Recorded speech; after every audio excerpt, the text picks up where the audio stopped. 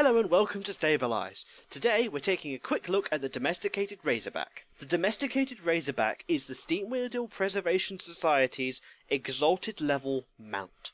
It's a pretty simple unarmoured boar. It uses the new boar model with, it's got purple reins, it's a sort of brown and orange colour with greenish spines. Honestly, not a fan of the boar models. They're just not so amazing. All you need to do to get this mount, pop over to your faction's Ashran little base, pop inside the big building, and you will find it there. I'll show you the Alliance one on the video stream here, to show you where I and all of my other Alliance players would get this particular mount.